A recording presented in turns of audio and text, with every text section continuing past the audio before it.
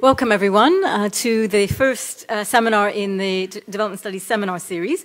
We're very pleased to have Maya Goodfellow joining us. She's going to be talking about debunking the myths about immigration. And Maya, this follows on from her book that's just come out with Verso called The Hostile Environment. And she's a writer, an academic, a broadcast commentator. She's written for the New York Times, The Guardian, the New Statesman, and on a range of issues, including UK politics, gender, race, and immigration. She has a PhD in the department, and she's, as I say, author of Hostile Environment, How Immigrants Became Scapegoats, and that's out with Verso. It's just come out, actually. So she's going to speak for about 45 minutes, and then we'll hear from Paru with a few comments, and then there might be a little bit of a Q&A, and then we'll open it out to the floor. Thanks.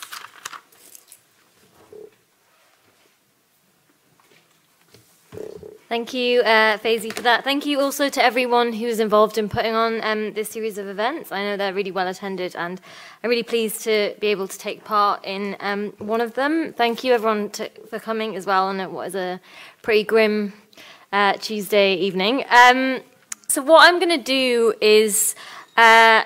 So the book that Faizi mentioned, it kind of charts the history of immigration policy and rhetoric in the UK specifically, and looks at some of the main arguments that are made against immigration. And instead of going through that history, what I'm going to do is maybe spend the next half an hour to 40 minutes talking about how the debate has historically manifested, and this kind of maps on to a lot of the contemporary discourses we see today. I'll try and mention some of those as well.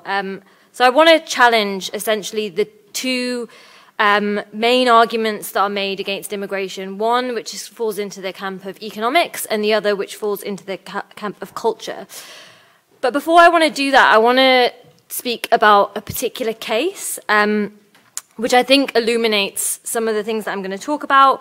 And this is the case of Joy Gardner. So I just want to get this is not a test. I'm not trying to shame anyone. I just want to get a sense. I've done this a few times, and it's always interesting to get a sense in the room of how many of you know who Joy Gardner is, or the case of Joy Gardner. If you could raise your hand. Okay, so there's maybe a few people. Okay. Yeah, I'm not going to comment on that. So what I'm going to do is I'm going to talk a bit about Joy Gardner's case. For those of you who know, this will be a recap, and for those of you who don't, this will be an introduction into what happened to Joy Gardner. And I'll try to explain why I'm doing this as I go. So Joy Gardner was born in Jamaica, and she grew up in Long Bay, Portland. She came to the UK in 1987 when she was 34 years old, and she came to join her mother, who had come to the UK from Jamaica just over 20 years earlier in 1961. So her mum came to the UK when when Jamaica was still a colony of this country, and Jamaica would get independence a year later. So, as some of you may or may not know, maybe you've picked some of this up from the coverage of the so-called Windrush scandal over the past few years. Because of the way the UK nationality law worked at the time, Joy Gardner's mother could come to the UK because she lived in a British colony. So she, like anyone else who was living in a colony or former colony, could come to the UK as a British citizen. This had long been the case, but was essentially put into law through the 1948 Nationality Act. So anyone who lived in a colony or had become a former colony could come to the UK legally as a British citizen. But by the time Joy came to join her mother over 20 years later, that British immigration and nationality law had drastically changed. So successive pieces of legislation had been introduced to essentially make it more difficult for people to migrate to the UK. So for people who weren't at the time immigrants, people who were citizens, as I've said, a lot of these pieces of legislation essentially turned these people into immigrants. There's something that Gurminder Bamra calls policies of racialization as opposed to immigration legislation. But a lot of that legislation, I think is important to know, was introduced by both Conservative and Labour governments. So the Labour Party often talks about its proud anti-racist history, and whilst it's true that there has been a lot of anti-racist organising within the body of the Labour Party, it has also been complicit in implementing some of the most racist pieces of legislation that has ever been seen passed through the House of Commons. And the reason I'm saying that is a lot of that legislation around immigration and nationality was implicitly colour-coded. So it wasn't stated in the pieces of legislation themselves, but what a lot of the immigration acts that were introduced from the 1960s onwards were intended to do was to make it more difficult for people of colour from colonies and former colonies to come to the UK. And this is now widely agreed in much of the academic literature, but there are also politicians from the time who have talked about this and who have noted that if people living in those colonies and former colonies had been white, there would not have been this effort to try and limit immigration in this particular way. And the reason why I think this is important is not only because it impacted Joy Gardner, but because I think maybe less so, it applies less so to people in this room, but at least in our popular discourse, people are quite well versed with the history of Enoch Powell, the Rivers of Blood speech, the National Front, but what a lot of people are far less well versed in is the fact that a lot of the ideas that Enoch Powell espoused, a lot of the logics at the heart of some of the speeches made by Enoch Powell, were essentially mainstream. They were part of the mainstream, and they exist in a lot of this legislation that was passed through Parliament.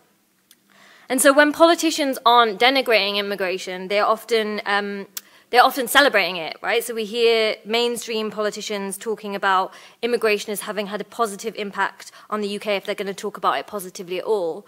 But they are far less inclined to engage with these very, very insidious and very damaging forms of exclusion that often met people when they arrived or meant that people couldn't come here to begin with. And this telling, where racism is knitted into immigration legislation by the party political left and right, I think would undermine this notion that is often quite uncritically espoused that the UK is a progressive and welcoming country. We only need to look at the case of Meghan Markle, which I think we will maybe talk about in the Q&A, to see actually how false that vision of the UK is now. But it's long been a false vision of the UK. And so thinking about this legislation, a particular piece of legislation that was introduced was the British Nationality Act of 1981. And so until this act was introduced, Joy Gardner would have had the right to British citizenship through her mother. So it's quite complicated how this worked, but essentially this act, which was implemented by a Conservative government, so it was Margaret Thatcher's government, but the ground for which was actually laid by the Labour government that had come just before it, meant that she couldn't get citizenship. So Joy Gardner came into this country as a tourist, and she was only able to stay here for 6 months under the way that nationality and immigration legislation worked at the time.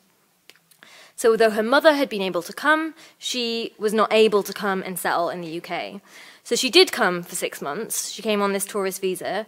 But after those 6 months, she decided to stay in the country. And, you know, there's a lot of... I would encourage you all to go and read about this particular case because I can't really do it justice in the amount of time I have. There was a lot of back and forth between the state and immigration officials. So Joy was attempting to stay in the UK. The government was trying to deport her. She was very briefly married. And there were a number of deportation attempts, a number of appeals. And she was essentially trying to find a way to stay in the UK. So to stay in a country where her mother and much of her extended family lived, but also a country where during this time she'd had a son. So this is really where we get to what happened to Joy. So she'd come to the UK, was attempting to stay here, but the government was trying to deport her. And what happened to Joy, this is according to her lawyer and reports from the time, is that on the 28th of July, a group of police officers came to her flat to deport her.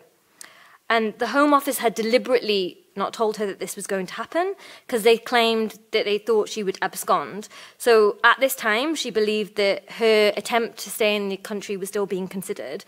And what essentially happened is her solicitors received notification later that same day, so the same day, the 28th of July, that her attempt to stay in the UK had been rejected by the Home Office.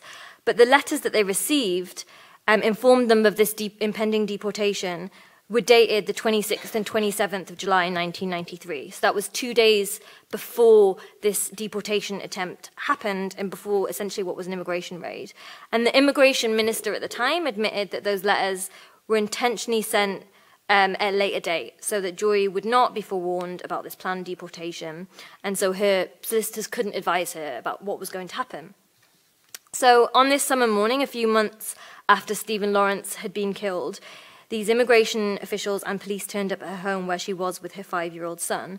And I'm not going to go into all exactly what happened. It's quite graphic what they did to her, but essentially they tried to restrain her. They claimed that there was this kind of violent struggle, but it's contested exactly what happened at the time. And because of the way that they restrained her in an incredibly brutal and violent way, the oxygen to her brain was cut off. She suffered brain damage, and she eventually died a few days later after this encounter with these immigration officials. 3 police officers were tried on manslaughter charges in 1995, and they were all acquitted, and there has never been an inquiry into her death. And so, in an interview for a collection of essays, which I would recommend you having a look at, which is called Mother Country, The Real Stories of the Windrush Children, which is edited by Charlie Brinkhurst Cuff, her mother urges us to not only remember this story, but also to remember Joy as she was, as someone who, she says, as a student, as a mother, and as someone who was studying media because she wanted to be a journalist. This was all before her dreams were cut short. And as well as the fact that I think actually this case isn't particularly well known in the UK, which I think tells us a lot about who and what is remembered in what ways in terms of our national consciousness, it's also an instructive case in a lot of ways because the way that she was treated and her experiences of the immigration system, I think really show us the human outcome of successive pieces of immigration legislation. So those pieces of immigration legislation that I mentioned that were devised to make it more difficult for people of colour to come to this country, but also the damaging impact that dehumanizing language and policy has on people. So how is this even possible? How is it even possible to get to this stage where this happened? And I think it demonstrates one of the problems with this term illegal immigration. So if you recall when the so-called Windrush scandal was on the front pages of our newspapers, immigration was being talked about perhaps for the first time in British history, not because immigrants were being denigrated, but because British policy was being held up as to show what the human effects of it were. The government, and actually the government talked about the hostile environment as necessary to deal with undocumented people. And even in the wake of the Windrush scandal, there was kind of agreement across the political spectrum. So even parts of the left of the Labour Party were still talking about illegal immigrants. They were kind of uncritically repeating this term. And I think not only is this term incredibly dehumanizing, what Joy Gardiner's life and what her death shows us is that people who are undocumented are people. So their cases, their lives, and the ins and outs of why they have become undocumented is far more complex than this label illegal will ever allow. And what I found doing the research for the book was so many people who'd become undocumented because law had changed around them, or they weren't able to pay the huge amounts it costs to have your visa or your application processed. They were worried because they live in a country that proudly calls its immigration policies, or at least did, the hostile environment. And so there are so many reasons you can become undocumented, or you may come into the country as someone who's undocumented. And that isn't really considered much at all in our political discourse. But I think what the case of Joy Gardiner also shows is that although we might want to believe that it did, the hostile environment for immigrants in the UK did not begin with Theresa May and the coalition government. And it didn't begin with Brexit either. To recognise that, I think, it doesn't mean ignoring the very specific forms of suffering and damage that have been caused by the hostile environment, that are still being caused by the hostile environment, because although the so-called Windrush scandal happened, the hostile environment is still in place, and no minister, no member of government has ever actually been held accountable. Amber Rudd, who was forced to resign as Home Secretary, only did so because it was she misled Parliament about deportation targets. But to recognise that, it doesn't mean ignoring the specificity of current forms of marginalisation, discrimination and racism. But I think it's really difficult to argue that hostility in our immigration system only comes in the form of go-home bans or the hostile environment if you look at this broader history. And this is part of the reason why I decided to write the book. I'm not going to recount for you all the history of the UK's immigration legislation or the rhetoric, or the outcome of a lot of this very politics, because I've kind of documented that in the book and it would take me quite a long time to do that. But I do want to think about the fact that this has been made possible by these two myths that I mentioned at the start. So the myths about immigration that make it possible for government to legislate in this way, that mean the rhetoric is so poisonous, and that mean that people are impacted in the way that Joy Gardner was by decisions made by politicians, but then also immigration enforcement carried out by immigration officials and the police.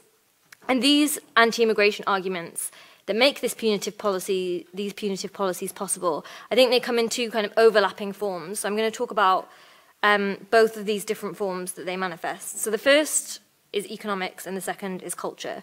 And I think everyone's probably quite well versed in the economics argument. So this notion that immigration is bad for the British economy. And a really good example of this was in September 2017, which now seems like quite a long time ago, when Theresa May told the Commons that there is a reason for wanting to control migration, is because of the impact that net migration can have on people, on access to services and on infrastructure. But crucially, it's also because it often hits those at the lower end of the income scale the hardest. Now, putting aside the fact that politicians like Theresa May seem to only care for the welfare of the people at the lower end of the income scale when it's immigration that is the subject of discussion, these arguments about the economy come in kind of two contradictory forms, at least. So it's this idea that immigrants are paradoxically taking jobs whilst at the same time coming to scrounge off the state. I can't be doing both of those things at the same time. So people coming to take nursing and doctors' posts whilst also draining public services. And this was very, very clearly articulated in the general election that we've just had. So the Conservatives talked a lot about a so-called Australian-style points-based system, which, by the way, they're not going to implement. That was never what their plans looked like, but it was quite readily accepted in a lot of sections of the media, so much so that right after the election, I was talking to a producer about, she asked me what I thought were the things to watch out for that the Conservative government were going to do with this massive majority. And I said, well, you know, they've said they're going to implement this Australian-style points-based system. But if you look at the details, the very scant details of what they released in terms of what they will implement, that's not what they're going to implement at all. And she paused and she said, no, they've said they're going to implement an Australian-style points-based system. So that is the plan.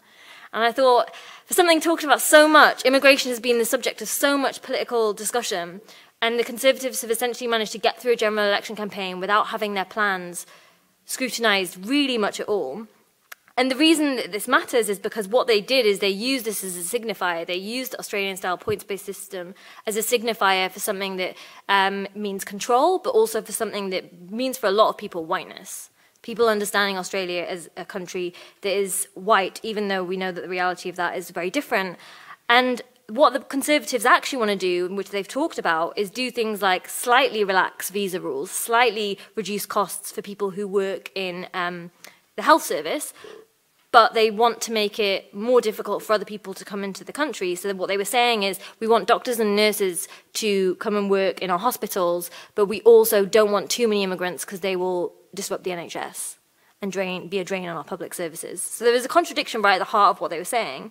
And this is the thing about this argument, is that we know it is patently untrue. We know that immigration doesn't drive down wages, and we know that it isn't the cause of low pay. And I often think a good way to try and combat this is asking people why they think that it was people who've just moved into the UK, how they would have created the conditions where people are being exploited. How does that happen? It doesn't really add up. And we know that the reality, I mean, I'm probably telling people in this room probably already know this, but it is often people who've migrated to the UK who are involved in, not always, but are at times involved in fighting for better paying conditions across the country. So whether it be an institution like SOAS or whether it be places like Sotheby's or the LSE, what you see is you find the people struggling against these poor conditions, low pay and bad conditions, are migrants. But this is far less likely when those struggles are covered in the press. The immigration status of these people is far less likely to be discussed about than when it is people analysing low pay in Britain. And so you kind of have this real difference in how these two things are covered. Immigration is relevant in one and not relevant in the other. But I think there is actually one of the things that I argue in the book is that there is a problem with just framing people as economic contributors. It's something that the Labour Party at the last election did to an extent. They talked about people who contribute to the economy, the jobs that people do, and I think we do need to reject this argument that immigration is bad for pay or that it reduces the number of jobs available for people in the UK. But I don't think you can argue against anti-immigration narratives by saying we're going to have an immigration system that's good for the economy. Because in doing so, you prop up this idea that some people are good and productive and some people are not. And a lot of people on the left don't want to talk about British people just as economic contributors in this quite dehumanizing way. So it's kind of puzzling as to why you would want to talk about immigration in this way. And I think it's far more productive to be thinking about this as structural. So thinking about the fact that we currently live in a world where capital can move with relative ease, but the movement of people, or the movement at least of some people, is considered a problem. So this is kind of where the Conservatives' plans come in, and we can understand what is going to be implemented, what already exists for a lot of non-EU migrants, is unless movement is sanctioned and controlled by government, movement is considered incredibly dangerous if it's in the hands of the poor or people who are racialized as a threat. And what that movement often means, if it is sanctioned, if it is allowed, is movement on very bad terms. So I think what we can anticipate over the next few years is the Conservatives essentially bringing EU migrants into a system that is already incredibly unfair for non-EU migrants. So for particular people, depending on the type of your visa, it means very poor terms. It means you only have the right to stay in the country for a particular amount of time, and you're subject to these huge costs that I mentioned before. And what that's historically meant, and this happened in particular in the New Labour years, is people coming into the country spending a huge amount of money to get here so that they can, for many different reasons, but in part at times to provide for people back home, send money back home. And what happens is the way that their visa terms work at times is they are only allowed to stay for such a specific amount of time, and they barely recoup the costs they've spent moving by the time their visa is up. And so this is part of the problem, right, is the cost of it, but then also the terms of those visas. And something interesting that someone said to me when doing the research for the book, Asad Rehman from War on One, pointed out that as well as advocating for a world, in which movement is easier for everyone, we should also be talking about a world in which people should have the right to stay if they want to, right? So whether it's the country, city, or town that they were born in, I think we can probably agree that having to move because of economic degradation isn't necessarily something to celebrate. So at the same time as trying to change the world so people can stay where they want to, you have to challenge this idea that movement is a threat to us, whoever that us is, and showing that it's actually borders that are the problem and not people. And a very good example of this is when 39 people were found dead in the back of a lorry in Essex, people who'd come into the country trying to make it to the UK because it was very difficult for them to do so. The response from certain politicians and certain public figures was, if there were more border checks, this wouldn't have happened. If you had stronger borders and more checks, this wouldn't have happened. And whilst it's true, if you had more checks, maybe those people would have been found in this lorry before they had suffocated. What it ignores is the very checks and border controls that force people to climb into the backs of those lorries in the first place. So when politicians talk about smugglers being the problem, what is ignored is the fact that they are creating the very conditions in which these kind of smuggling markets can thrive. Right? They provide the business. Right? If you want to change that, you need to understand where the need is coming from, where the demand for smugglers is coming from in the first place. But I think this leads us to the next broad argument against immigration, the one that's been made for a very, very long time alongside the economic argument. And so I've said this idea of the movement of some people is considered a threat, and that isn't only about economics, it is about race. As I mentioned, a lot of the legislation has historically been incredibly racist, but this has shifted how it functions in the debate more recently, at least in the past 30, 40 years or so. And how it's often articulated is the idea that immigration is a threat to British culture and to British people's way of life. So this thinking comes from a belief that anti-immigration feeling, so when people in Britain say they dislike immigration, that dislike has come from a natural reaction to too many immigrants of a certain kind coming into the country, right? So people dislike immigration because there are too many immigrants here, basically. That's the argument that is made by people that I would call anti-immigration professionals. That I won't name them. So a really good example of this is when David Cameron and his team were trying to negotiate with Brussels before the EU referendum. They said they couldn't find any evidence that would satisfy the European Commission that immigration put pressure on communities. Right? So they said, we couldn't find any evidence at all. And then this is a quote from someone who worked with David Cameron, he said, there was no hard evidence. That is not to say that we didn't perceive immigration as a problem. Cameron was convinced it was a real challenge, if perhaps more of a cultural one than an economic one. And so there is this acceptance right at the heart of government that it's not, immigration is not bad for the economy. They cannot prove that. They cannot prove that as part of these EU negotiations. They think it is a cultural problem.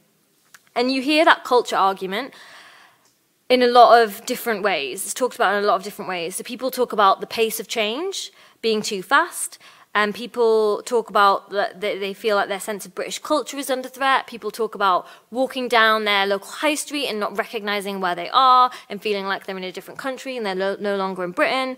But all of this is produced by notions of racial and cultural difference.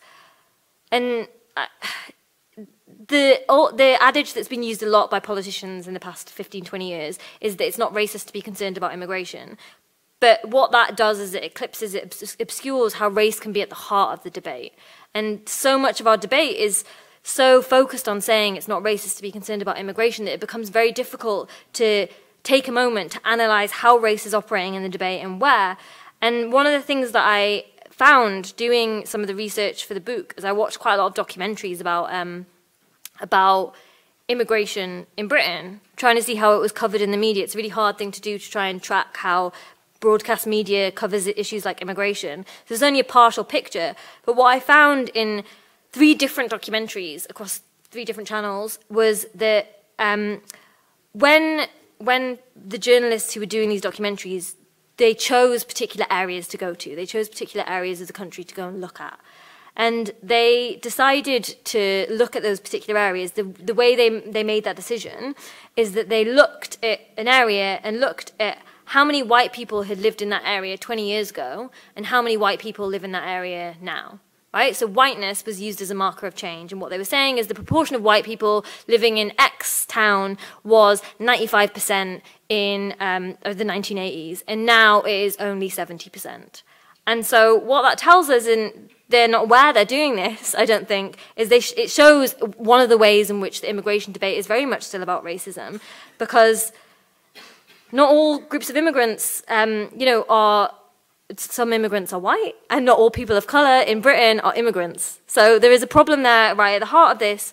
But it's interesting because not all groups, this leads us to understand how not all groups of immigrants are seen as culturally incompatible with the UK. So it's certain groups that are marked out as a threat, and the what would you call him? He's often called a public intellectual, but I think he's a journalist. I'm not sure I'd go so far as to call him a public intellectual. David Goodhart talks about this in one of his books, and he says this isn't to do with race, it's to do with culture. It's nothing to do with race. Consistently rejects it's anything to do with race, but drawing on the academic Robert Putnam, he also makes the argument that 100,000 Australians coming into Britain is very different from 100,000 Afghans. And so race is there, but it just isn't being so explicitly talked about in the way that maybe it once previously was. You find this shift happen in the 70s and 80s with a group called the New Right. That Enoch Powell was loosely part of. And what they say is we do not think we are racially superior to people who are not white. We just think we are culturally different. British people are culturally different from groups of brown and black people who come to the UK, many of whom who had come to the UK, as I mentioned before, as British citizens. And what they argue, and what they argue now, people like David Goodhart argue, is that the reason why this is a problem, the reason why people feel it's a problem that people feel anxious about their culture and their sense of self being under threat isn't only because that's a problem in and of itself, but because what it does is it weakens the bonds of solidarity between people in Britain and undermines support for institutions like the NHS. So unless everyone feels like they have a common culture and a common sense of identity, they are less likely to want to contribute to an institution like the NHS. So they kind of couch it in these terms that seem like vaguely progressive if you squint enough, but is obviously so clearly still tied to these racialized ideas of culture. And the one question that I think should be asked to anyone who is making this argument, because I've going through a lot of this footage and a lot of these interviews, I've seen Labour, Conservative, Liberal Democrat politicians talking about culture in this way is synonymous with race. I think they should be asked, what do they mean by British culture? How are they defining this sense of culture? And what does it mean to talk about a British culture? And I really enjoy quoting Stuart Hall on this, because I think it forces people to think about exactly what it is they're talking about. And I'm just going to read a quote from Stuart Hall that quite a lot of you probably are familiar with, which is about tea. And he says, "People like me who came to England in the 1950s have been here for centuries. Symbolically, we have been there for centuries. I was coming home. I am the sugar at the bottom of the English teacup. I am the sweet tooth, the sugar plantations that rotted generations of English children's teeth. There are thousands of others beside me that are the cup of tea itself, because they don't grow it in Lancashire. Not a single tea plantation exists within the United Kingdom. This is the symbolization of English identity. What does anyone in the world know about an English person except that they can't get through the day without a cup of tea? Where does it come from? Ceylon, Sri Lanka, India. That is the outside history that is inside the history of the English. There is no English history without that other history." So there's a very clear problem at the heart of how people are conceptualizing Britain and how people are imagining immigrants and people who are considered to be not British is coming into the country and disrupting that sense of self. It's very hard to see how Britain and British culture isn't tied up with these global connections that it's long had. But the other problem, and this is, I guess, to some extent, this is the bigger problem that I have with this argument, and the more insidious argument, it's very much been mainstreamed in a lot of media and political debates, is that this, as I mentioned before, this cultural anxiety is treated as if it is natural and inevitable. So it's like there's no way around it. This is what a lot of politicians argue, is that there is no way around anti-immigration sentiment apart from curbing immigration, because people are always going to feel this kind of discomfort about too many people coming into the country. And historically, what this has meant is that politicians have argued that immigration control is necessary for good race relations. So you find this very much in the debates of the 60s and 70s, and essentially what politicians are saying is to reduce racism, you have to reduce immigration, because racism is a product of too much immigration. And it's something that the Labour MP Stephen Kinnock argued, not in those exact words, right after the EU referendum, saying that it's the prejudice that you find right after the Brexit vote, so the spike in hate crimes and the racism that we saw across the UK, is related to this natural reaction to too much immigration. And what this ignores is what we all know, that racism and anti-immigration views are produced. They're produced when immigration is problematized and certain groups of immigrants are demonized, and where race and racial differences are treated as if they are real instead of constructed. And a core way that this has kind of taken root in a lot of the political debate and actually analysis of the New Labour years is there's bits and pieces of academic work on New Labour, but there's only really one comprehensive book-length study of New Labour and immigration that doesn't really engage with this subject of race. And that is because the myth is that in the New Labour years, immigration became such a hot political topic. So what you find is you do find a rise in anti-immigration sentiment and a rise in support for parties that profess to be anti-immigrant. This happened, people say, and I was told this today as part of a debate, that this happened because New Labour let too many people in. So they let too many people come into the country from Eastern Europe in particular, and it's true that they miscalculated how many people were going to come into the country, but what it ignores, this let too many people in narrative, is it ignores the anti-immigration rhetoric and policy that was produced during that time by the New Labour government itself. It's quite complicated, I cover it in the book.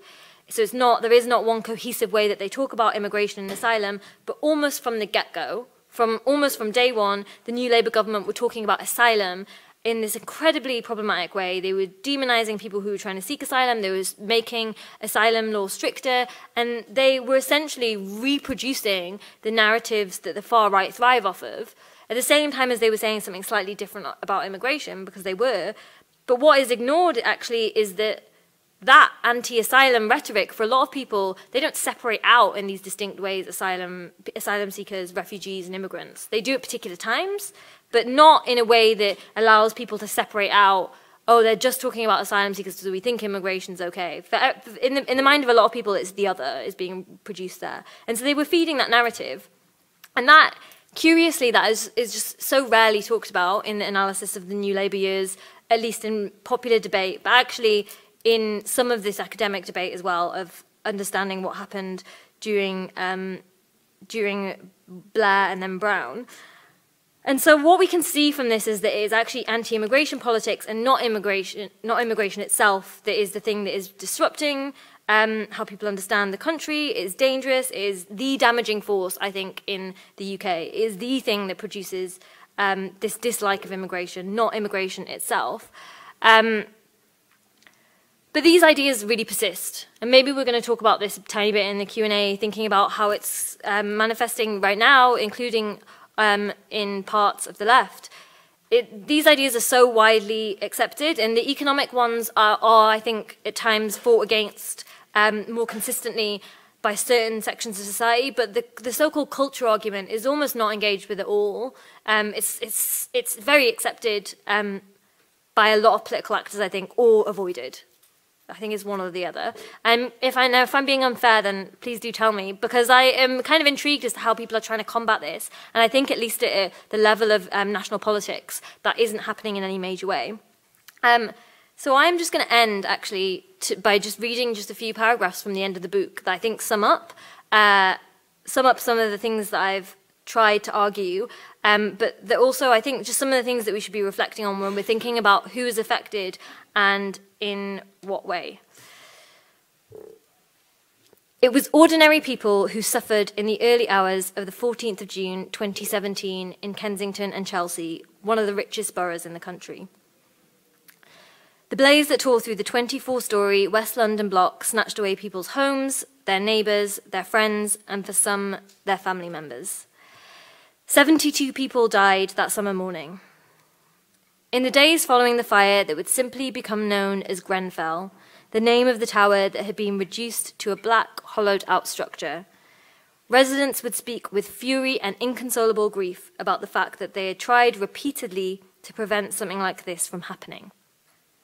Complaints and concerns sent to the organisation responsible for running the block and thousands of others were ignored. In a prescient blog, tenants warned that they would only be heard when an incident happened in which people died. The charred remains of Grenfell Tower stand on the city skyline as a reminder of failed housing policy driven by profit, austerity, and corporate greed. In the days following this atrocity, who this impacted and exactly whose voices had been ignored became clear. The faces of the dead and the missing were taped to lampposts all over West London and appeared on front pages of national newspapers. People like LaGuardia Moore and Khadija Say and her mother Mary Mendy. Many of them belong to the groups which society likes to malign as a burden, while ignoring the ways that they're grossly mistreated. Grenfell Tower was the home of migrants from all over the world, refugees and working-class Britons of all races.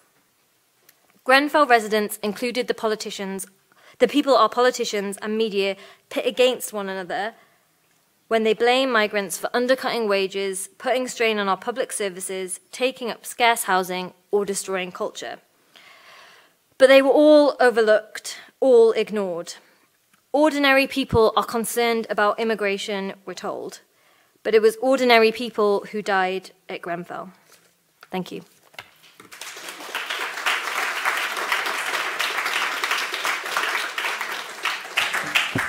Thank you so much, Maya. Okay, so we'll now hear from Paru Rahman. Paru has taught in the anthropology department for about 20 years. She's no longer teaching, but she writes on immigration, and she's been hugely inspirational to students all throughout her time at SOAS. So, Paru. Thank you, Faisy. I can think of a few other things to call David Goodhart, but maybe we shouldn't go there at the moment. I want to start off just by congratulating Maya. I was for a very brief period her second supervisor, so I think it's fantastic that not only has she got through her PhD, but she's now produced this book which is really timely and important, and to me I think the most resonant message in it is how many decades this has all been in the making. You know, we see each crisis, each racial crisis of racialization unfolding, and it's presented to us as if it's some new scenario. And it never ceases to amaze me how the British public have this capacity to be not only continually surprised, but have such little understanding of the history of the country that they live in. And I think it really has very dangerous consequences for us all. I mean, thinking about what you related just there, it strikes me how early this started. There's a very sort of well-known, and those of us who are older in the audience will remember the Pathé newsreels, and we used to go to the cinema and there'd be a little short news clip that would come on before the main film started. And it was a jolly British voice telling you something topical. And there was one that came out in 1958 called Our Jamaican Problem. And it was about immigration from Jamaica. And basically what it was saying, it was set in Brixton, but talking about why migrants came. It looked at how impoverished Jamaica was, although it didn't go into the reasons about why it was impoverished. It talked about people coming here and the jobs they did, but then immediately went on to the mayor of Lambeth at that time, who then went on to say what a pressure it was putting on the schools in the area, how housing couldn't cope with these new migrants from Jamaica. And actually someone who was in the British Air Force, a Jamaican man, coming and trying to act the role of the good model migrant, yeah? Saying, we're coming here, we're not coming here to take your jobs, we come here to contribute to the country, etc., etc. So all those tropes have been really present since very early on after the 1948 British Commonwealth Act, and also, of course, they all relate back, as you referred to, with the Stuart Hall quote in particular, about this whole colonial history of this country. But I have, maybe if we sort of gently ease into the Q&A, I have a sort of continual question in my head, because if you look at this country, it always has had an image of itself as being a sort of fair, liberal, tolerant country, you know, and you can, as I said before, shock after shock. So after the 1958 Notting Hill riots, okay, the complete shock at what happened in the midst. When Kelso Cochrane was murdered, okay, complete shock then at what had happened. Cherry Gross, Joy Gardner, as you mentioned, you know, case after case where the British public is constantly sort of surprised, and we have this discussion about whether this is a racist country or not, yeah. But still we live in the midst of a situation, as Maya has demonstrated so deftly, about where the doors have been continually closed since the 1950s, where immigration policy has rendered more and more people illegal, where borders are harder and harder to cross, where the consequences of that, we live on an island which is surrounded by death. You know, we're surprised where people are discovered in the back of a lorry, but you have to say, especially if you internationalize this is something which is now common in the world that we live in. And we choose to turn a blind eye to us. It's common because we have chosen to support governments that increasingly put into place more and more restrictive border controls in a world which actually needs and should allow more and more migration. Yeah, and the two don't go hand in hand at all. So that's one thing. Border controls are tightening all the time. The detention regime in this country is absolutely appalling. If you look at it in connection with other countries across Europe, the record of this country about how many people we lock up who have done absolutely nothing wrong and how long they are kept in detention is completely shocking. Okay, so we have that. If you look at the children who try to come here for family reunions, who are seeking asylum, the way they are treated is absolutely appalling. If you look at the history of racist murders in this country, police deaths at the hands of the police, and the way they are responded to, it's not a good picture. Yeah? And yet, and everything that Maya has outlined as well, and yet, and this is maybe a trivial example, we have the situation at the moment where we're having a discussion of Harry and Meghan, yeah? And there's a continual discussion about whether this is a racist country. And I have to say that over the last 3 or 4 days, I've seen more elderly white men appear on TV saying repeatedly, I don't believe this country is racist. And you have to really wonder how those two pictures live side by side, yeah? With the reality of what's been happening decade upon decade, and as Maya quite rightly says, with Tory and Labour governments, to the point that we've reached now, yeah? And how at the same time the British have a difficulty with coming to grips with who they are, the sort of country they live in and their history, because it seems to me this is absolutely tied up with understanding the history of what happened is not something in the past, but is absolutely situated in the current moment. So maybe, Maya, you could say a few words about, I don't want to trivialize it because it's really serious, but the Harry and Meghan thing, because what really strikes me about that is precisely what you said about whose voices get heard. Because as well as all these elderly white men, and not to upset anybody here, there have been many women of colour appearing in the media saying, well, actually, listen to our experience. We know what it's like to live in this country. Listen to what we're saying, and they end up being completely ignored. So maybe just start. Yeah, I mean, I think the thing about it is as well, and there are hopeful things to talk about too, which we'll also cover, hopefully. But it does, when you look at that, you do think you can be like the most privileged of the most privileged of the most privileged, and you're saying there is race, like, you know, they've talked about, there was a statement issued a while ago by, I think by Harry, saying that there was racial undertones, basically saying the press coverage of Meghan Markle was racist. And so you can get to that point, say that, and you'll still not believe. Like, in this beloved institution of the monarchy, people still will not believe it. And I've been taking part in some of these debates, and you say, you give the evidence, you give all the evidence, you say these are the instances in which the coverage of Meghan Markle has been racist, and you're still met with, I don't see it. I don't see it. And you do think, for some of these people, when you have these instances of overt racism, and one of the articles about her, the journalist talked about her as bringing some exotic DNA to the royal family. It's racist, right? This is racism, so clearly. And still people will not accept it. It does make you think and reflect on how poorly equipped actually large sections of our media are to understand racism in Britain and what that means for how it's being perpetuated by much of our media.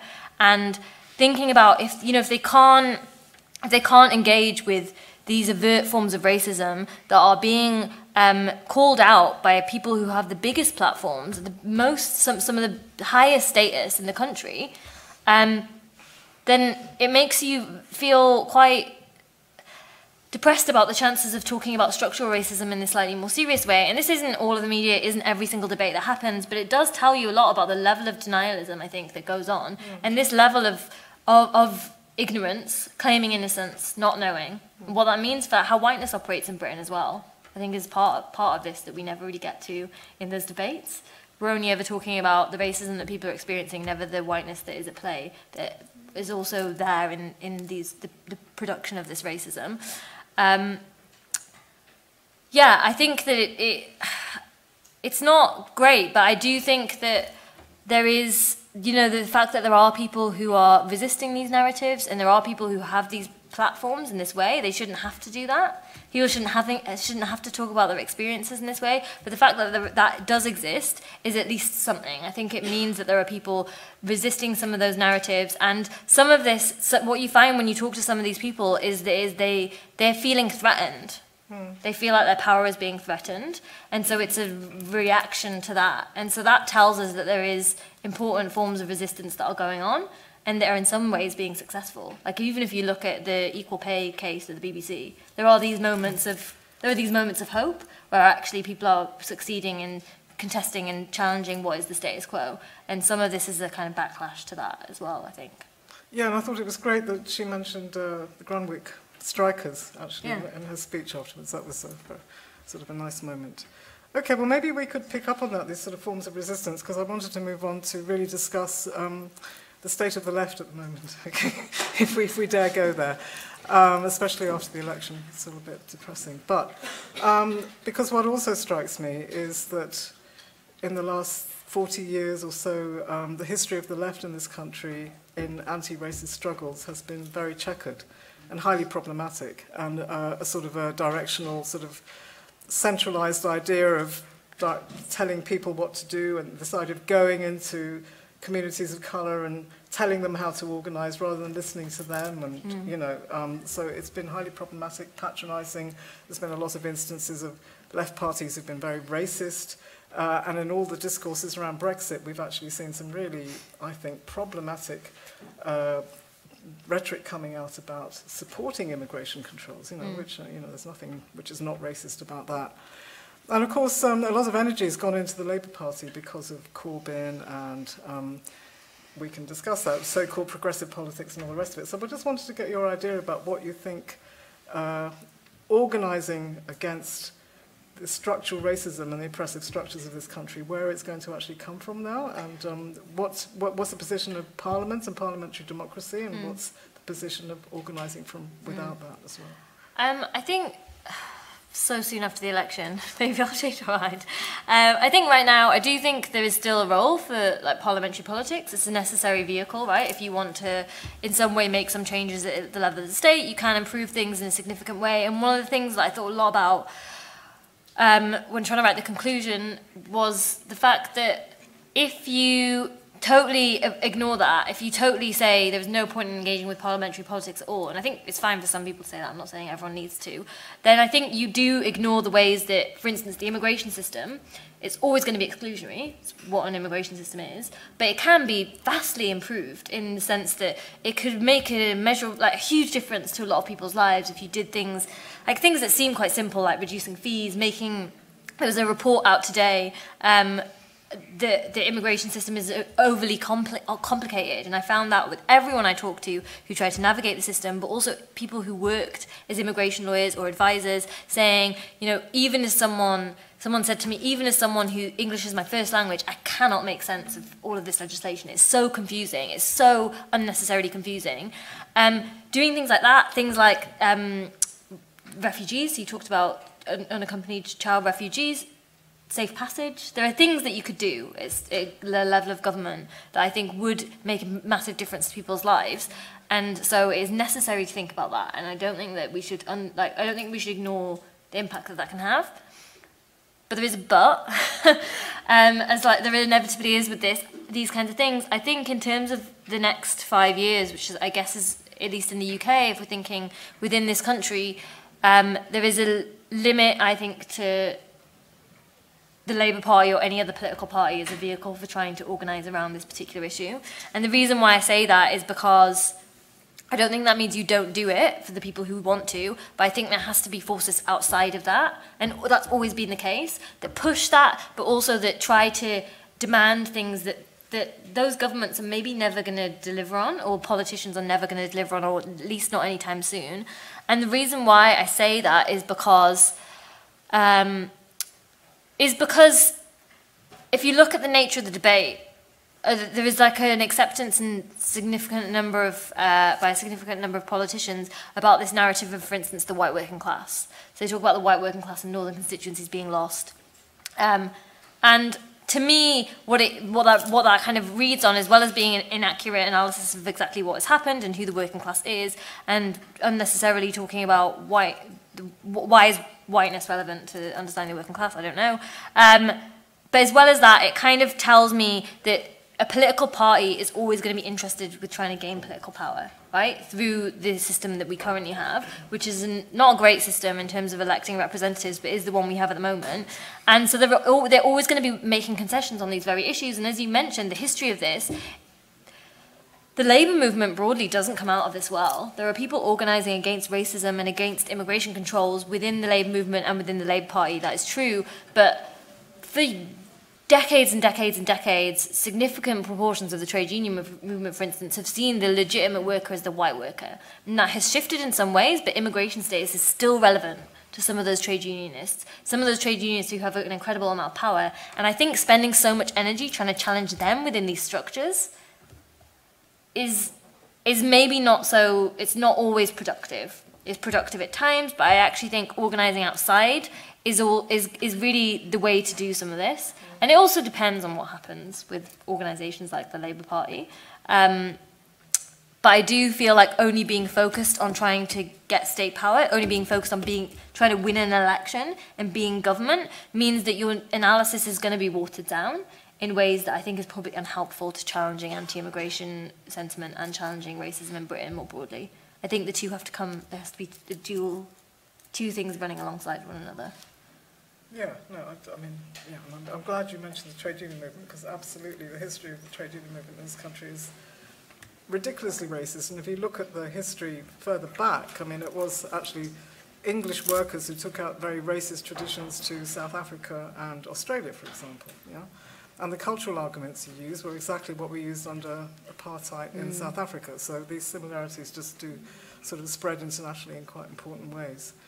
I mean, maybe we could discuss Parliament. I mean, I think, you know, partly what we're seeing at the moment is a much wider crisis of social democracy as well, so it brings in other questions.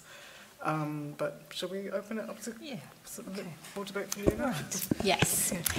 Just indicate and I'll call you. So, over here. Right. Of course. Yeah, just over here. Yes, thank you. Can I thank you for the introduction? And it is appalling that this is a population that doesn't have any history of what has happened to itself for the last probably 30 years. I mean, I'm not saying it did before then, but I think one's also got to be aware that there have been things in the past where there's been an attempt to look at issues like immigration and racism within an education system.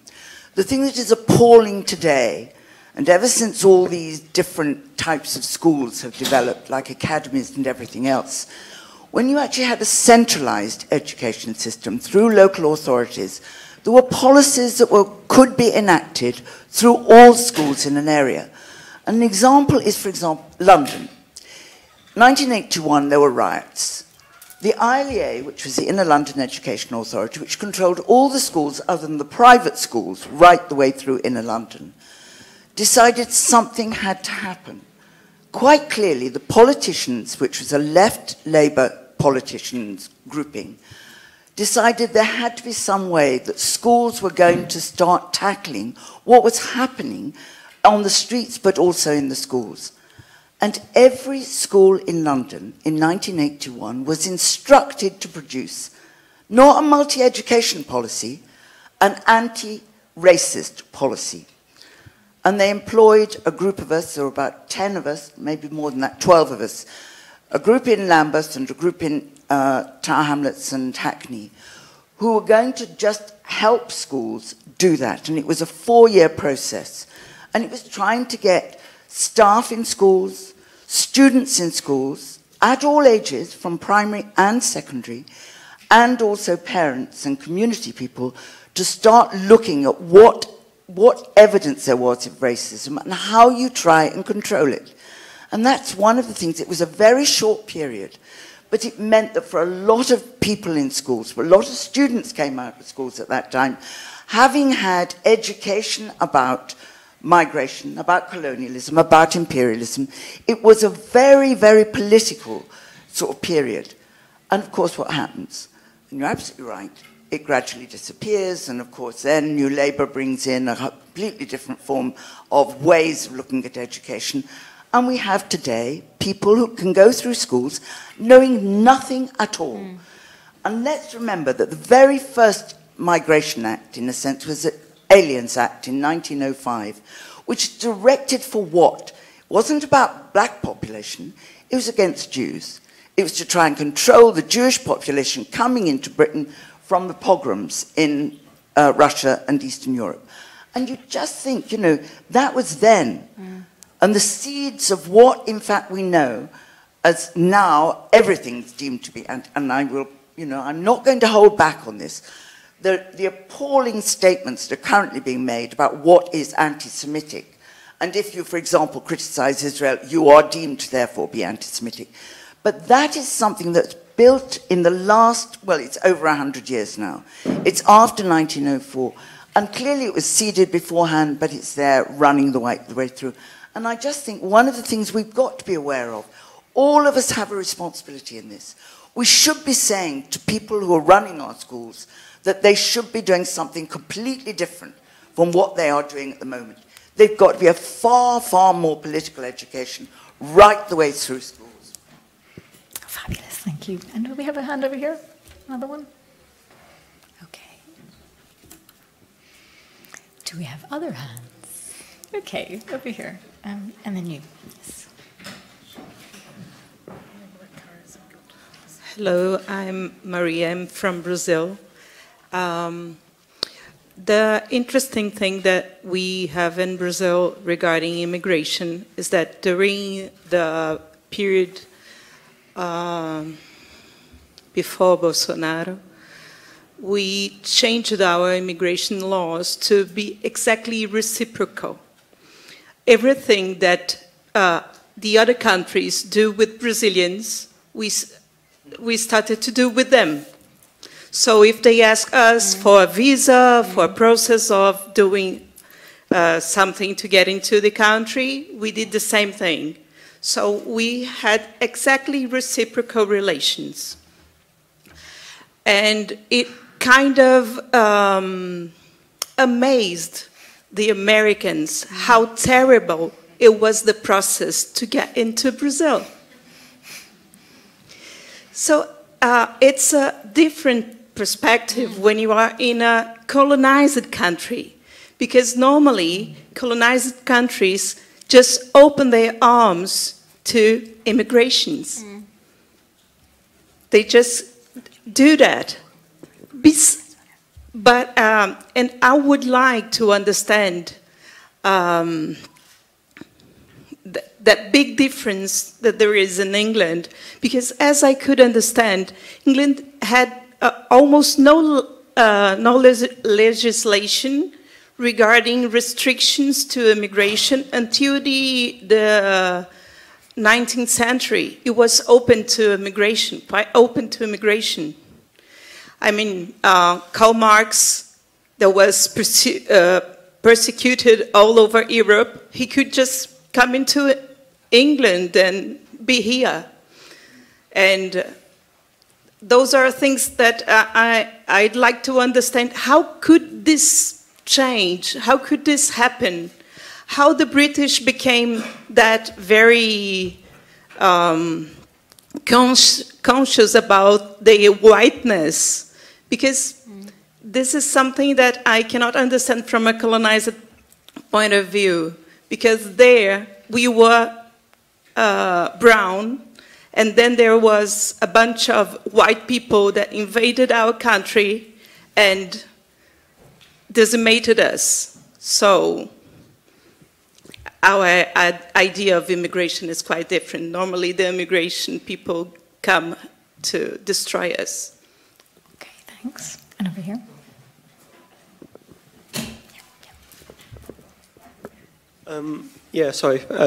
Thank you for your talk. And I think one of the really interesting things you guys have brought up is the kind of asylum system in the UK, which kind of, having been privileged enough to kind of volunteer, work with some people in the kind of going through the process, is kind of really horrific. You know, you have things like you've said of indefinite detention, people can be arrested at any point, and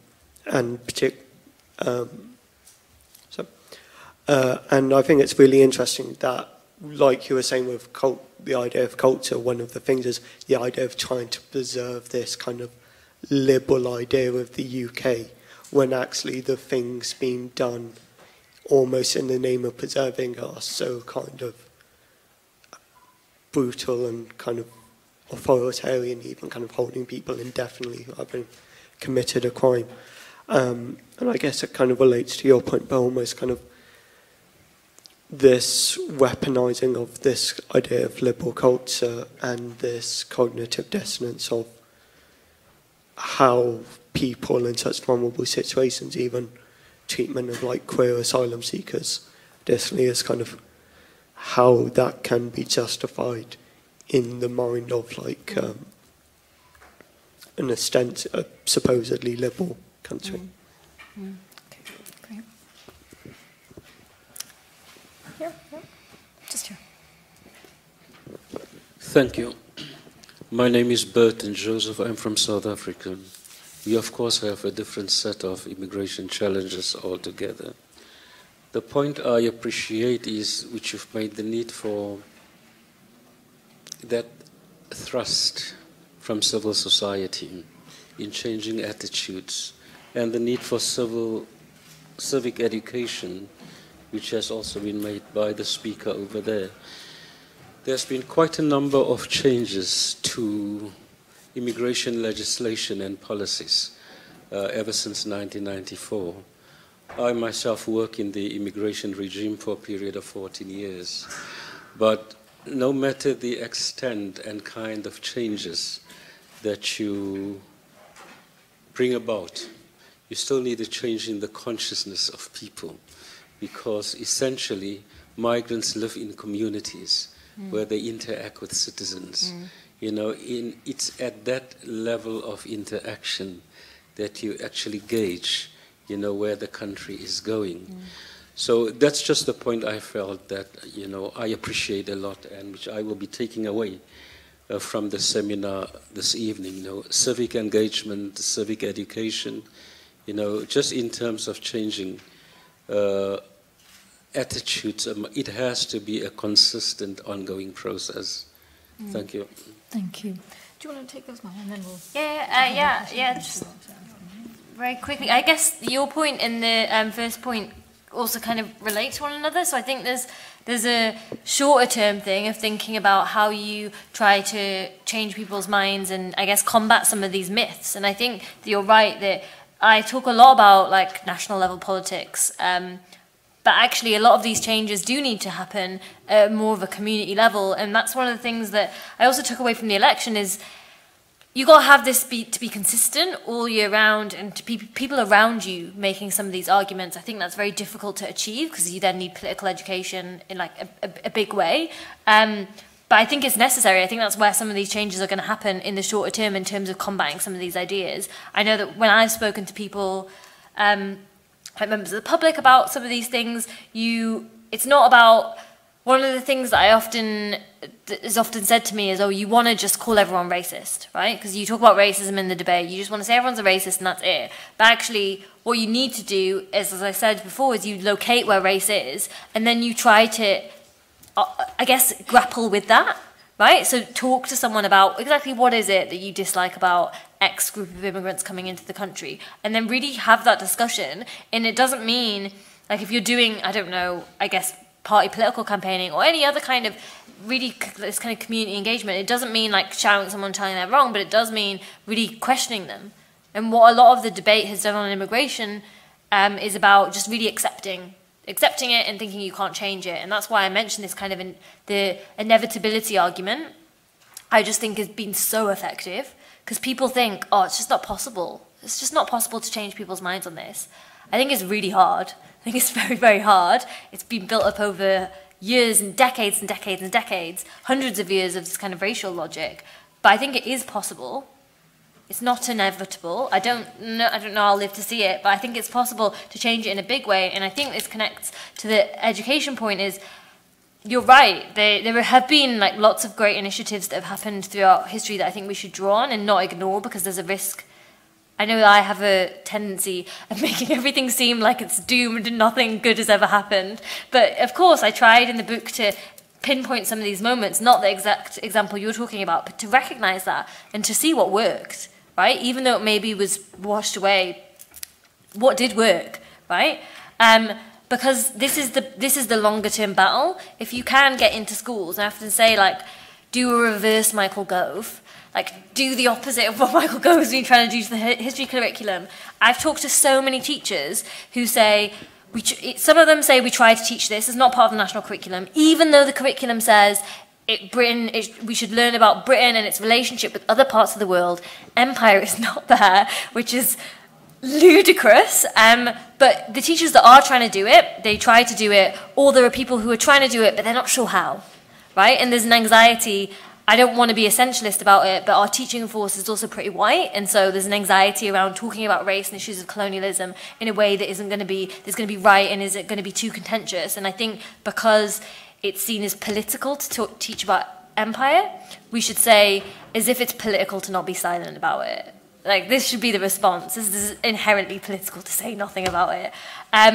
So I think actually working towards, there's a body that helps teachers teach about the Holocaust, right? That exists in the UK. There should be an equivalent thing for empire, and talking about that. And actually, there are efforts by some teachers to be doing this kind of work and linking those people up. I think it would be a good way forward, because I know loads of people have emailed me saying, can you come in and tell us how to teach about this? That's how desperate they are. They're asking me, and I don't have all the answers on that. So I think those two things are both really necessary. This like longer term thing about changing the education system so that actually young people and all of us in society have the tools to question these things and challenge these things, but know about these histories. And then the shorter term thing as well about getting into those communities sooner and beginning to have those debates. And then just very quickly, the asylum thing, I think it's a really good question. I think two ways that happens is politicians justify stricter asylum legislation by talking about pull factors. So they say there are certain things that encourage people to come and seek asylum in the UK, like a generous welfare system. And so that's why they've done things like reduce the amount of money available to people who are waiting on their claims to be processed. So if you're an asylum seeker now in the UK and you're eligible, you only get £37.75 a week to live off of, which is absurd. And what we know is that actually successive studies have shown that pull factors aren't a thing. They're not an issue. People try to get to countries like the UK to claim asylum for all kinds of reasons. So that myth about pull factors, I think, needs to be busted, because one of the things when search and rescue missions in the Mediterranean were pulled, politicians in the UK and across Europe said the search and rescue missions are pull factors. People make that dangerous crossing because they think that there will be boats there to rescue them. And what has happened is that people have continued to die in the Mediterranean, right? People last year, I mean, the figures are very hard. They're not like reliable in a lot of ways because it's hard to know, but they think around 2,000 people died trying to make that crossing in across the Mediterranean. But I would also, if you're interested, there's a book by an academic called Lucy Mablin. It's called Asylum After Empire. And she talks about how the tightening legislation for asylum actually came when the countries of origin changed. So before the 90s, she argues that the figure of the asylum seeker in places like the UK was a white person fleeing communism, and increasingly it was people from former colonies, black and brown people from former colonies that were coming to the UK to claim asylum, and that's when you get the tightening of legislation. So you have this relationship between what she calls like the colonial logics. So this is colonialism still at play. And I think that's how Britain became, like the question about whiteness in Britain. Bridget Anderson, who is I think she's still at Oxford, what she does is she documents actually how a lot of the ideas about immigration now and the narratives and these notions of control were also applied domestically within England to poor people. So what she says is a lot of the ideas about the movement of poor people in Britain, so you have things like Vagrancy Acts, like hundreds of years ago, that tried to curb the movement of poor people within England. She says those logics are applied to, like, globally to immigration. And so you always have some of these ideas about who can move and who's considered okay to move, who's considered the threat, and how this links to capital. But really, a lot of the work suggests that it is to do with Britain's empire beginning to fall apart. And it literally was just people were moving. The fact that more people could move meant that Britain was saying, we want to keep this kind of racial purity that had never been. But you see it when Empire Windrush comes. Immediately, a group of Labour MPs organise and write to the Prime Minister and say, we don't want these people coming here, they're a threat to our economy. So the whiteness always existed with empire, it was there, but this belief in superiority and this kind of idea that Britain was the superior country, I think, was upheld by a strong empire. And as that begins to falter, I think you begin to see that change. Yeah, just a very obvious and quick point, though. It's just basically in response to you, because you were saying, how did this happen? You know, it's not till the 19th century that we see Britain introducing these things. Well, it's an international thing. You could say the same. I mean, Maya's right in Bridget Anderson's work. She does illustrate how restrictions on the movement of the poor have been extended in various ways. And, of course, you mentioned capital. It's all to do with the control of labour. But what we start to see increasingly is that this drive for profit, and especially since the 1970s, when we had a sort of complete structural realignment of the capitalist system, where that is extended and immigration controls just proliferate, yeah? But what's interesting, I think, is that there's a huge myth going on here, because basically, you know, the whole discussion about open borders, our borders are open. Mm-hmm. The only difference is that a lot of people, the elite, cross borders safely, and they live in a borderless world, And there's a large number of people who only cross borders. They just carry on crossing them, but it's hugely expensive and hugely dangerous. Yeah? And that's the anomaly we have at the moment. And what that's led to, I mean, Maya mentioned the whole sort of rise, how the conditions have been now made ripe for smugglers. Yeah? But our border regime, which exists internationally, is hugely profitable. You know, governments have outsourced it, most of it to private firms. You mentioned the complexities of immigration law. Well, that has led to a whole industry of people who have now become experts in these things, and the visa fees, etc., etc. So the whole border regime is a profitable capitalist enterprise, and it's also the case that people who are supposedly illegal are easier to exploit, so therefore it's very beneficial to governments across the world to actually have this sort of hidden economy and hidden labour and stuff like that, coexisting with what they deem to be legal workers and the legal working class. Yeah. So those things always coexist, and you know, what our job is to make that not only apparent, but you know, emphasise the structural change that needs to take place alongside changing people's minds and busting the myths. Yeah, because this is a problem of political economy. First and foremost. Yeah, and I think just to add on to that, it's that what's telling is under David Cameron, the Conservatives had a net migration target to reduce net migration to the tens of thousands. And what a lot of research shows is that they knew that was never going to be achievable, right? They had that target, but they always knew they needed people from outside of the EU to come in and do particular jobs. So what they do is it's not even that people can't move. Some people can't move. But they are willing to give out some of these visas that are just on terrible terms. And so what it means is they are saying, on the one hand, we're going to reduce immigration, we're going to control it. But at the same time, they're saying, okay, we're going to give out some visas to some people, like it's limited, but knowing full well that they're not going to meet the very targets that they've set themselves because they want an exploitable workforce. And migrant labour is part of that. And so it's so clear in what they're doing and who's coming into the country. People are not, you can't, it's so difficult if you're not an EU migrant, and will soon be very difficult probably if you're an EU migrant to come into the UK without some kind of visa. They know they're doing that, but it just works for them. It's the rhetorical side works with this kind of colder, harder side of exploitation. Yeah. Was there a hand over there before? No? Okay. Hi. I just have a question, remark, because we're going to face in the next few decades unprecedented waves, unprecedented numbers of migrants, and of course I'm not saying this in a negative way, but because countries are going to face this, and if the narrative doesn't change, if there's not a new social contract that's created between populations, like a global social contract that's based on solidarity and on exchanges of whatever can be exchanged for the better on the global scale. I don't see how we can actually accommodate these waves, how countries will. There's no possibility if the whole narrative doesn't change, if it's not a popular incentive to follow up on this solidarity, because, what's my question? Yeah. Yeah, it's really about the practical, my question is about practically deracing immigration, because otherwise I can't even imagine like what places will look like, because if people don't accept, then the policies won't be implemented, and then we'll be in this disastrous situation, right? Okay. Other questions? Yes. Thank you.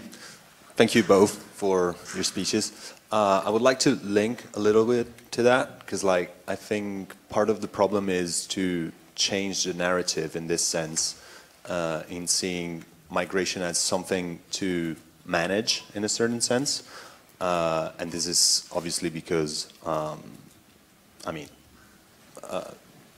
the political world is still structured around nation states, and obviously they have their policies, and they see immigrants as foreigners, and so they want to regulate that.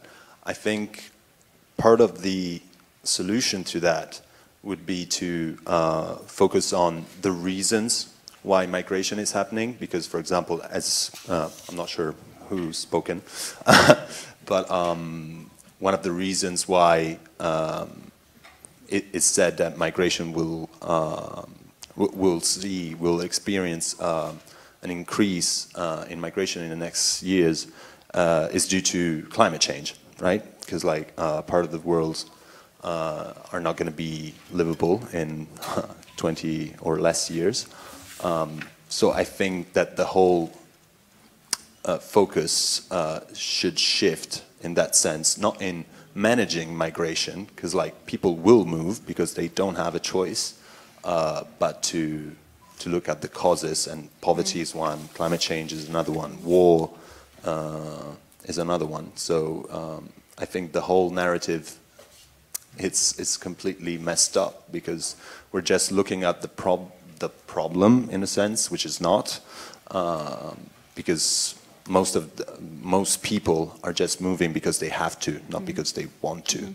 So we should like whatever we're doing in our lives, but like the focus should be more on the causes of migration, I guess. And yeah, so I think that we should focus more on that, and obviously taking care of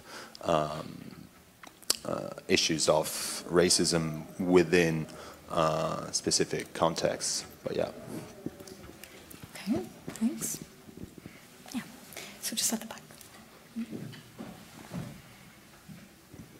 Yeah, I just wanted to talk, just kind of to build on the kind of an irony within the climate point almost, is that if the kind of white populations of the world, the first time that an existential threat has actually been perceived as climate, if that would be the moment of the deracialization of migration, I think there would be a definite irony there in that, you know, the extinction of populations has always been a threat for, or, you know, in the history of terms of what you've been talking about, it's been a threat for communities of color, but as soon as perhaps that existential threat is extended through climate breakdown, if that's the moment that nation states starts to dissipate and racialization starts to go out of the migration debate, I think there'll be a quite a sad irony there for you know, for everything we've been talking about today. Okay. Yeah.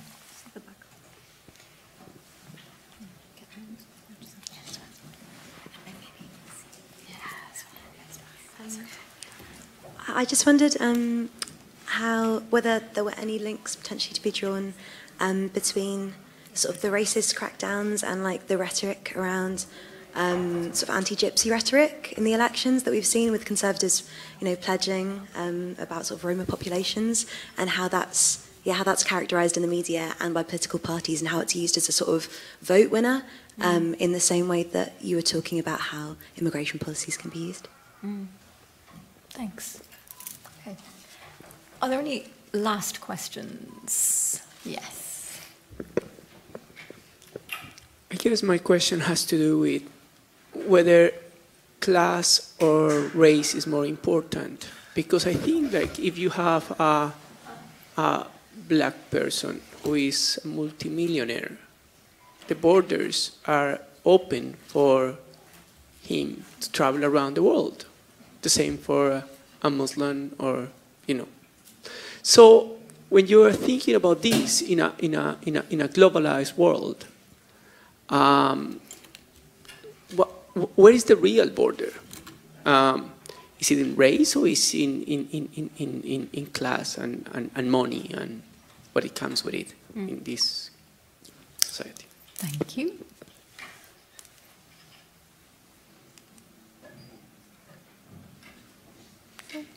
Okay.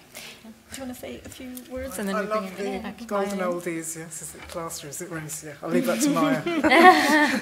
I just wanted to make my short concluding thoughts actually on a positive note, because we said we'd do that. And it does strike me there's another historical continuity here. I mentioned earlier on that Sarah Ahmed, when she came out of court, mentioned the Granwick strikers. So, of course, there is a long history in this country of migrant workers, workers of colour, a multiracial working class coming together to fight injustice. And it really strikes me at the current moment that that's we see the most progressive things that are going on, precisely how Grunwick, that tradition of Grunwick has been carried on to the migrant workers who are in unions, forming unions at the moment precisely because the labour movement in this country is so wanting and fighting their own struggles. Uber drivers, Deliveroo, cleaners, porters, all of that are just doing amazingly well at the moment, and how they're sort of trying to be beaten back. I don't know if you saw, but James Farrar, who is involved with Uber drivers, is just in court at the moment because the police arrested him because he was shouting too loudly on his megaphone, and they complained that they had damaged one of the policeman's ears, despite the fact she recovered 3 minutes later. But, you know, that's very interesting. So I think that's something that really that we should appreciate and value. Including our own cleaners at SOAS, of course, it's a very positive thing. So, let's finish with that. Yeah. I mean, I really agree that, and that, I think that's also before. Actually, so I don't forget to say, like one of the things as well. You asked before about where to organise.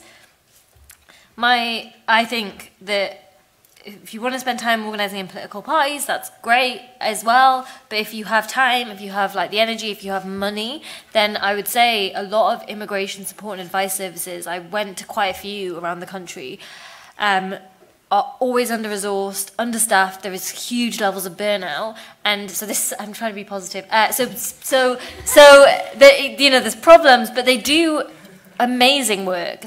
Some of these spaces are spaces where they say, this is not about charity, this is about solidarity. Doesn't matter what your immigration status is, we're going to support you. And so if you have time, if you have money, give that to those places, because over the next 5 years, it will be bleak. Things are not going to get amazingly better for a lot of people who things are already quite bad for. So there is a possibility to make a change and to use your energies to do that. And those spaces can be spaces for major transformation as well. So I think that's something to be heartened by and to remember. And so I'll just really quickly these questions about climate and I guess reasons why people move. Yeah, I mean, I agree with you. I think it's a major challenge, but I think that it's very necessary to begin to tackle some of these racial logics that are at the heart of a lot of the debate. But one thing that is, I guess, practically being done by certain activists, and Asad Rehman, who I mentioned before, who's the director of War on Want, I believe is involved in, because he's the person that mentioned it to me when I was doing the research for the book, is there are people who are organising around the implementation of a term that is climate refugees. So because people who are fleeing climate change, climate breakdown, or have been forced to move because of it, are not covered by the 1951 Refugee Convention, there is organising around that. And although the 1951 Convention is problematic in a lot of ways, another piece of legislation like that would be, another convention like that would be probably problematic in certain ways. It would, if implemented, or at least taken up by some countries, provide very concrete protections to people that I think are important. And so maybe check out the kind of work that's being done around that as well. Because I think as well as this longer term thing of trying to change the debate, there does have to be some shorter term measures to try and offer protections to people. And the thing that I guess you're talking about is push factors. So I mentioned pull factors before that politicians are obsessed with. It's push factors that are the things that actually matter. And so I think we can try to flip the narrative on its head whenever it's mentioned. I always think of Paul Gilroy when I think about this question about race. And he says, if your anti-racist organising should be trying to imagine a world in which race makes no sense. And I think that is a very helpful way of understanding what that organising might look like. The question of Roma, I think it is. I think the forms of racialisation that are going on can be slightly different, but what you find in the New Labour years, 1998, they do this exact thing. So there are Roma refugees arriving in the UK, and there is like a really just absolute bile on the fronts of so many of the British newspapers, and the New Labour government just don't really fight it. They reproduce a lot of the narratives. So a lot of those narratives about immigration you do find are just so similar about the Roma, and so I think connecting up those struggles as well in a very clear way is maybe a helpful way of trying to tackle that. And I guess I'll end on class or race.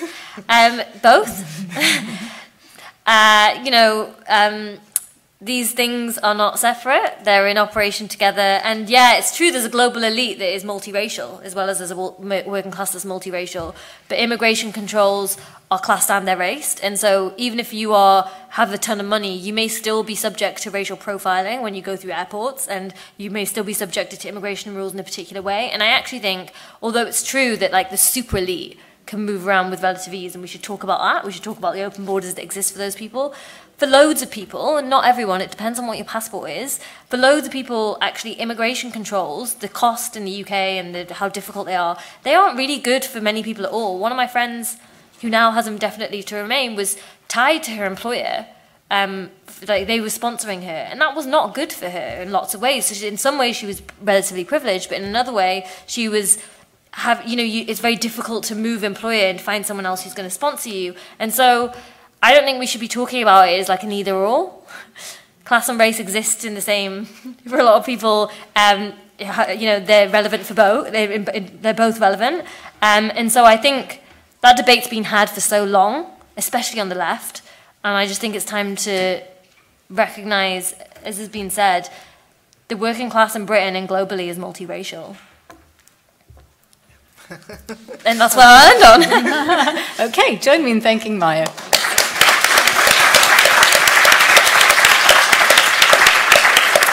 So everyone is warmly welcome to join the reception upstairs in the SCR in this building. It's on the first floor.